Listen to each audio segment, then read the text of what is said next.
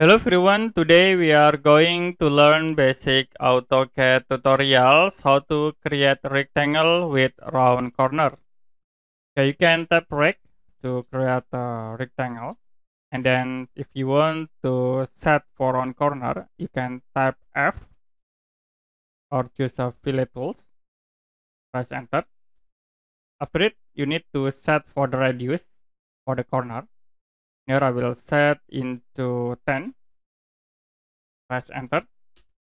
Now you need to specify for first corner point. I will click at this point, and then for dimension I will set into 50, and the other we set into 50.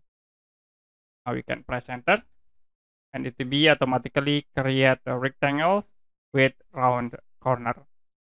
So you can tap rect, press enter, type F to set for radius. Corner radius I will set into 20, press enter again, and for first point I will click in here.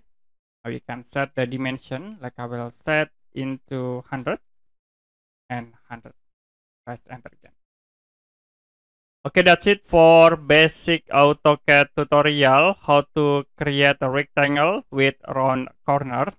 And if you have any question about this tutorial, you can comment below this video.